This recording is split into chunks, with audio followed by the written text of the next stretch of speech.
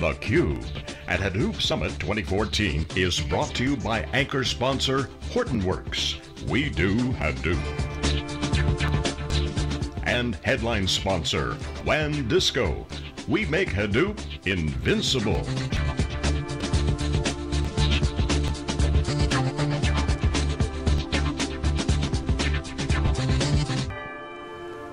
Okay, welcome back everyone. We're here live. This is theCUBE at Hadoop Summit, our flagship program. We go out to the events, extract the signal from the noise. I'm here, I'm John Furrier with Jeff Frick from SiliconANGLE and theCUBE. Our next guest is Oliver Ratzesberger, SVP of Software, Teradata. Welcome to theCUBE. Thank you very much. So obviously the big business in big data is all about outcomes, right? And we were just talking on our intro, you got three actors in this ecosystem. Startups, jockeying for position, rubbing nickels together, trying to make things happen. You got the Series C to pre-IPO, then you have the big whales, right? Who have existing legacy businesses and customers. So, and all three are working together, but at the end of the day, it's about business outcomes. So the question is, how serious is Hadoop in the mind of the customer, and what's the reality? I mean, you guys have an approach at Teradata that's, you've been serving customers for years, but now Hadoop pops in. And it's now talking business outcomes for the first year. You're hearing that at Hadoop. Last year was SQL for Hadoop, now it's like business outcomes. So comment on that trend and what you see. So I think it's very important to focus on business outcomes. In fact, I spent the last 10 years of my career integrating technologies like Hadoop and Teradata and others to drive business outcome, because ultimately it needs to make a difference in a company, and you need to build a platform that is agile with data and that produces outcome that actually changes what companies are doing, right? If you just create cool visualizations, if you just run cool queries, that's not really meaningful, right? The executives need something that helps them to make a change, to make a shift, to adapt to a very fast changing market. The consumer market is moving so fast, right? With new devices, with new capabilities, everything is real time, everything is self-service. And if you are not good with data and with analytics, you can miss the ball very quickly on that. I was talking yesterday and today about the iOS announcement. It was great. Everyone was talking about Apple whenever they do an event. It's so great. It's like the pomp and circumstance, but iOS 8 is very much a consumerization of IT for enterprise. So that teases out certainly the vector, what we've all been seeing in mobile. But I got to ask you, what pressure does that and other forces put on the CIOs and infrastructure? Because now it seems to me, and I want to get your comment on this, that the pressure to move faster is more than ever. And what does that mean? The pressure to move fast with Hadoop and the big data infrastructure and the software. What does that mean to move faster? I mean, is it like weeks, months? I mean, what are some of the timetables and characteristics of that? No, this is great. So talking from personal experience, moving fast means hours and days, right? Weeks is already, you are too slow. And we heard it earlier today on stage. It's like agile is not fast enough, right? Now you have to be agile. You have to be careful about that though, right? Because it very quickly turns into wild, wild west. If you just say, oh, I'm going to do big data, I'm going to throw away governance, I'm going to throw away integration, I'm just going to throw data out there and see what happens. That works very quickly, very shortly, but 6 months into it, 12 months into it, you are all of a sudden presented with a real problem, right? So building an organization for agility, I think, is the biggest thing that CIOs and C-level executives really have to do. And so you have to start with an agile environment first and introduce a big data on top of that. You can't assume that I do big data and all of a sudden I'm agile. It's usually the opposite, right? And designing an organization for agility is actually very, very hard work, right? And in many companies that I've been talking with over the last years, I find that they want to be agile, but they fall into this waterfall methodology all the time, right? They want to see roadmaps, they want to see, when can I release this product? And they haven't realized that there is a place for agile and there's a place for waterfall, and they need to live right next to each other. And it's no different with big data than it was with small data, but you need to really focus on that, and you need to train your people, you need to shape your organization, and you also need to establish funding models that support that. The process is also great, but you also can slow you down, but you want the agility or super agile model, you coined that new term.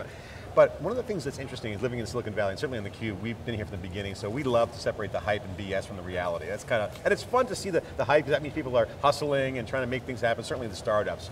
But one telltale sign this year that happened was at the Facebook Developer Conference, Mark Zuckerberg changed his flagship mantra: move fast, break stuff. Now, the DevOps culture has certainly influenced cloud and Hadoop, right? It's clearly that eat glass, spit nails kind of mentality, but now you have Facebook, move fast, break stuff, to the new slogan, move fast with stable infrastructure. That to me is an admission you have to. Of this is serious. Yeah. So comment on that and how that because that's modus operandi for the enterprise, isn't it? See, you need to find that healthy mix, because move fast. When you are a very early startup, right? When you're very new into a market, you can break things very early on. But once you're established, people will not accept it. Facebook users won't accept if their profiles are broken, or if their security is broken or whatnot, right? So you can't make mistakes. Same thing with executives.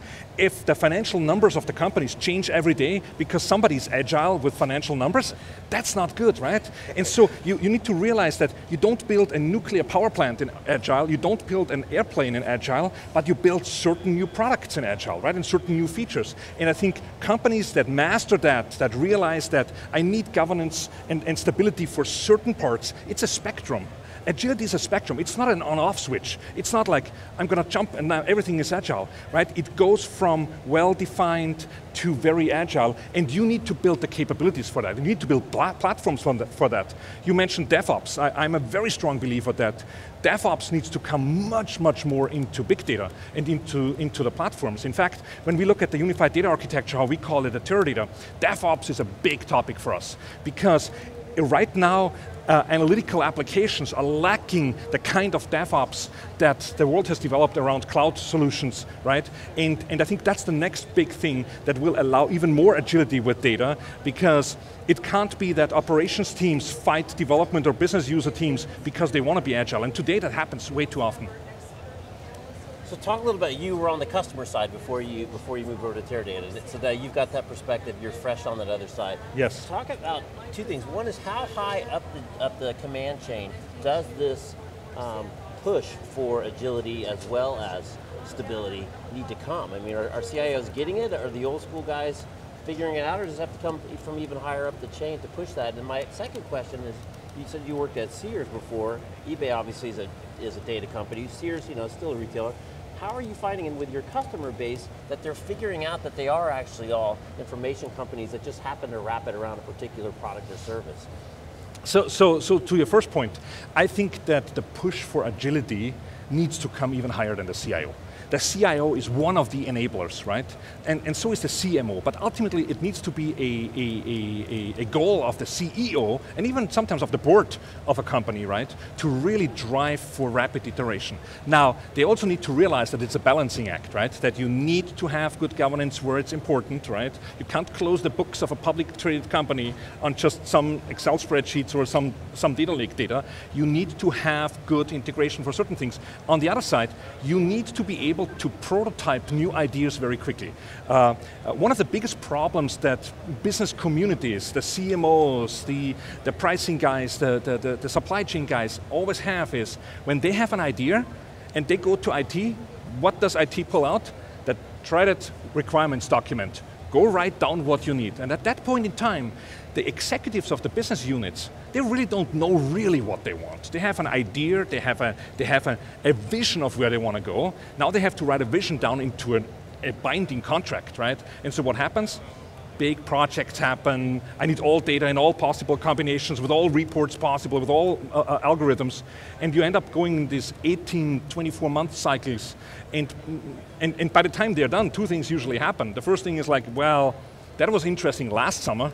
This summer I have a completely different macroeconomic environment. I need something completely different. Or just go swipe an Amazon account. Yeah, exactly. Or they look at the data and they say, well, I didn't expect that. Now I have 50 new questions, right? And so this for product development around data, that hasn't worked. And I think that it's very important that the CIO is a big driver in that, but it goes beyond that, right? And what I've seen, and you talked about Sears, what we have done from within the analytics side is we pushed very hard for agility, but we also realized we need to do it with a purpose and with a methodology.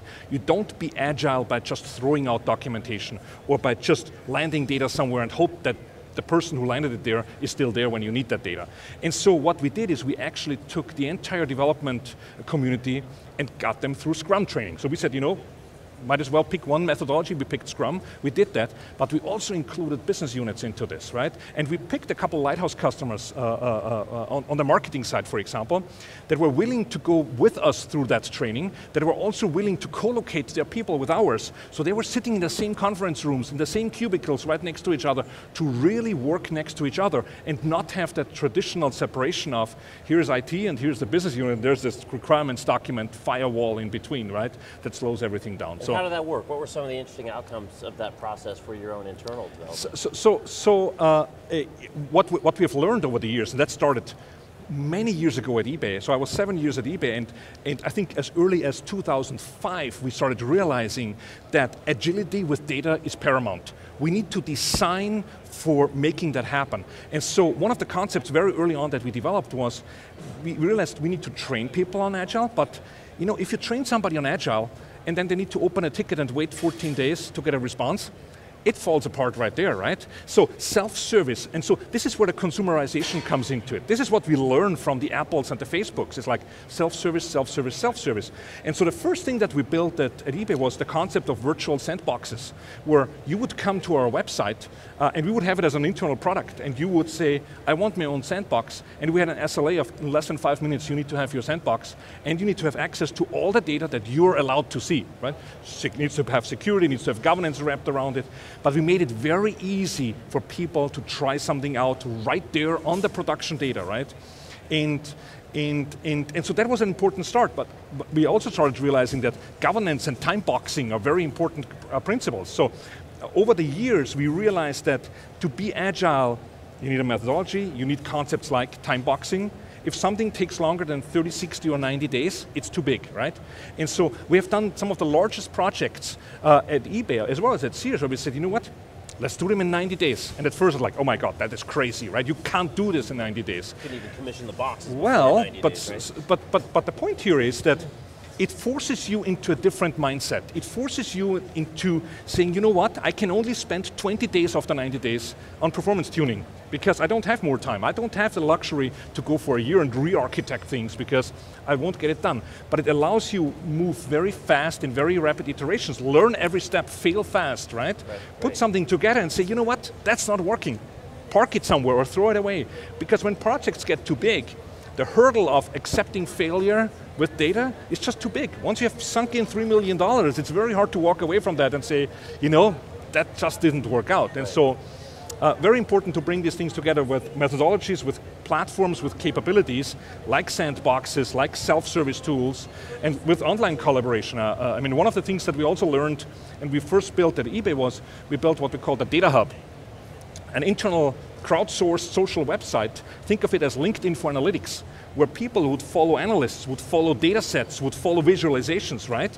And we would present to them what other data sets are there, right? What are other people doing with data within the organization? To really take out the structure of a company and connect people at different levels. And we had like marketing people all of a sudden realizing that finance people weren't working on the same problem, but they used different data sets because nobody ever told them that they were looking at the same thing, right? So there's a lot more that needs to be built, and the technology choice of how you land data and whatnot is just one part of being really agile and making that happen. Let's talk about the reality of the customer and what you guys are doing. We had Merv Adrian on yesterday. We were talking about Merv. What benchmarks do you say do you need to see when you say this is a mature industry? We always talk about that, right? And he said revenue. So we hear a lot of FUD from the startups and from everyone else that throwing fear, uncertainty, and doubt about who's better than what. But you guys have been criticized, and from a FUD standpoint, as you're out of touch, you're too slow, you're a big player, Hadoop's about nimble and agile, and others have been called that too, by the way. Sure. How do you answer that? Because at the end of the day, you guys are producing revenue. I mean, MapR's been criticized, they're going to go out of business. They have hundreds and 500 customers and got more employees than most of the startups. They're just executing, right? So at the end of the day, when you look at the execution, talk about what Teradata is doing from a standpoint of relevancy and share with the folks out there and clear the air on that whole FUD feature. Well, so there's a couple of things. As you said, it's all about execution, right? It's ultimately, to a CEO, to a CIO, it matters if you can produce tangible outcomes and results, right? Playing around with data is one thing, but you really need to bring some business results together. What we do at Teradata, I mean, and I'm to some extent a testament of that, right? Teradata hired me last year, being one of their most influential, biggest customers for the last 10 years, to bring that perspective of, we need Hadoop, we need Teradata, and we need other technologies, and it's a best of breed integration. It's not a one size pony that fits everything here, right? No lock-in. Bring that. You just bring your solution and you drop it in a multi-vendor environment. Yes, and so we're driving a lot of that new thinking into Teradata, right? And we are constantly thinking about what is the next step that we need to solve for our customers. Also, what are the capabilities that we see that come out of some of these communities that are good, but that are just not enterprise ready? How can we turn them into something that a CIO can turn on and within a couple of weeks can have it in production, right? Let's be specific, give an example, because we know that it's not enterprise ready yet. You saw the acquisitions on Hortonworks, and then Cloudera followed with their security M&A deals. I mean, that's clear, they're not filling a hole, it's just evolution, right? They're actually moving as fast, they're pedaling as fast as they can, sure, as we said. So that's clear. So Hadoop is going mainstream across the board. Yep. Give some examples of what you guys are doing with customers to kind of set the stage, and you don't name names, but like use cases and kind of some specific examples. So what we are seeing a lot is the integration between the traditional data that you find in something like an enterprise data warehouse and new types of data, whether it is image processing, whether it's natural language processing, whether it's sensor data, log file processing, right? Where it is very powerful to have a processing platforms like Hadoop, right? To, for example, do image processing. To give you an example, eBay at any given point in time has probably, I'm guessing right now, more than 1 billion images up live on their site, right? Mm-hmm. Now, there's very interesting use cases around that, right? There is use cases around fraud, there's use cases around better search, right? If you look for a red pair of shoes, I want to see similar ones, right? And so you need to process images in a way that traditionally you haven't done with an environment like a data warehouse, right? Sensor data is another great example, right? These are new experiences, right? These are not like, these are net new outcomes. That some companies like eBay have already done over the years, of course, right? There's other examples where, for example, right now we're working with a train operator in Europe, and we're looking at sensor data to help them predict before their locomotives break down. Because that's a big problem, right? If a locomotive breaks down somewhere on the track, that's a big cost and delays and whatnot, right? And so it turns out, if you take the sensor data and if you align it with the service records and with everything else that you're doing, you can not only do predictive maintenance, you can actually predict with a very, very high percentage within the next 12 to 24 hours when something is going to break down. So I want to get your perspective on something. We talked about the Wikibon survey that's coming out. Jeff Kelly was teasing it out, it's going to come out in the next week or so. Look for that survey, it's really awesome. 800,000 sampled down to 300 direct inquiries with targeted customers. One of the questions was this: what is the primary driver of big data analytics projects in your organization? 20.13% said to save money, quote, by improving operational efficiency. 23.43% said to increase revenue. 54.79% said both. Do you see that, and what does that mean from an adoption standpoint? Is that a mindset? Is that a part of the evolution? Can you comment on what that means from a customer standpoint? Obviously, they want revenue, you talk about that, but they want both. It has to be both. I think it has to be both. And again, my example from my experience at eBay, it was always both, right?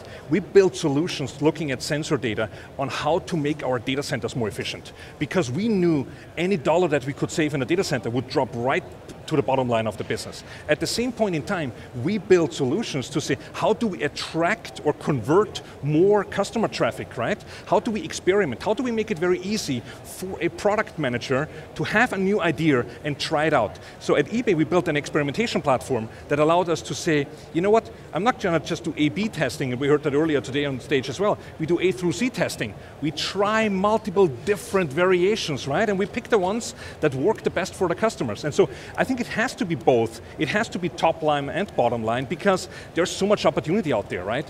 Whether it is data centers for somebody like eBay, whether it's supply chain for some of the very big retailers, or whether it's systems like turbines or whatnot from the likes of Siemens that really need to optimize that at a global scale, right? There's millions of dollars in OpEx, in cost, but also in revenue attached to some of these opportunities. And And we're clearly seeing this going in both directions. We saw the TrueCar guy on yesterday, amazing company, they're doing big data, and they're doing all kinds of new insights that they're getting that they've never seen before, right? So this notion of operational efficiency, yeah, we've seen that before. Okay, we know what that means, consolidation, do more with less, blah, blah, blah. Classic enterprise talking point. Driving revenue, okay, that's cool. Business units want some demands, but doing both means a discipline. What technologies are out there now that allow customers to do that, and what is needed to get the CIO and then now the CEO, as you mentioned, for Agile, driving both of those agendas? So I think this is where this unified data architecture really comes into place. You need on one side that the scalable, manageable enterprise data warehouse where financial data, where service data, where whatever can really come together. You need on the other side very tight integration with an unstructured platform like Hadoop, right? To do the different types of processing, to land the different types of new data that are coming in, but combine them. And when you use that, we just recently released the query grid, right? Which allows us to now do push down processing. If you come into Teradata, you can run queries and without you even knowing, half or 2/3 of that processing can actually happen on a Hadoop cluster because that's where some of that data sits, right? We bring that in memory. We make that very easy. What used to be data movement, ETL tools, copy data from one system to another with tickets and firewalls and slow, right? Is now on the spot, write a query, and it goes and reaches out. And it's not just Hadoop, it's other technologies. It's SAS, it's R, it's Storm. I mean, there's a whole ecosystem of technologies. It's a reconstruction. Yes. I mean, the data warehouse is not that fenced out organization anymore. It has to be central. No. Yes. But the thing I think that's so powerful is really this, everyone always wants to, how are we more innovative? How can we drive more innovation in an organization? And really what you're talking about, and what a lot of CUBE guests talk about, is by enabling a broader set of people to do more experimentation with data quicker, and failing fast. You just basically, by pure percentage, you've got that much more in, you're going to get that many more successes. You need to open the funnel, right? You need to open the funnel for new ideas. If your funnel of ideas is like 3 wide, because that's the number of IT projects you can do in parallel, then you're stuck, right? You can't be fast. You need to get to a point where you can have tens of thousands of ideas within a company, and you quickly get to the bottom. What are the most meaningful ones? What are the ones that have the best chance to success, that really make a difference? Whether that is, for somebody like eBay, paid search advertising, or whether that is email campaigns, or whether that's a loyalty program for a retailer, right? It's really how to iterate and try out new ideas, because one idea might work today, it might not work today. And if you take too much time to figure that out, you're already left in the dust, right?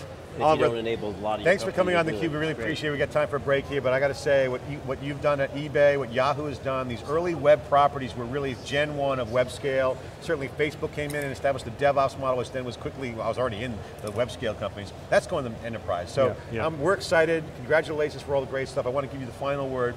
Share with the folks out there in your own words, the relevance of Teradata in context to this perfect storm of innovation. That's a great question. I think that Teradata, with its experience of integrating data at various levels, and especially now with new technologies that we integrate, is at the forefront of somebody that needs to put something into production, that really makes it happen, right?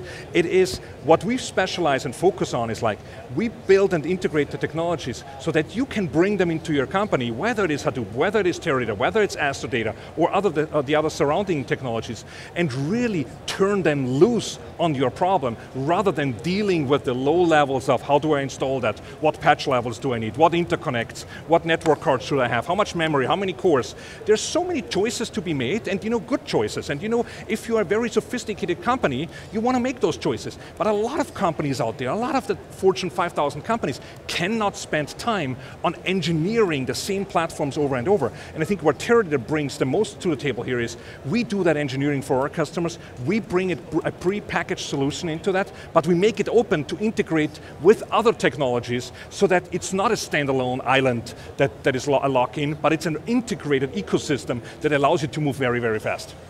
Oliver, thanks for coming on theCUBE. Teradata, one of the big players out there. It's, again, all 3 areas, startups, growth companies, and public companies all doing some great damage here and great stuff. Business outcomes, serious discussions here at Hadoop Summit. It's theCUBE, of course, we're extracting that signal and sharing that with you. We'll be right back after this short break.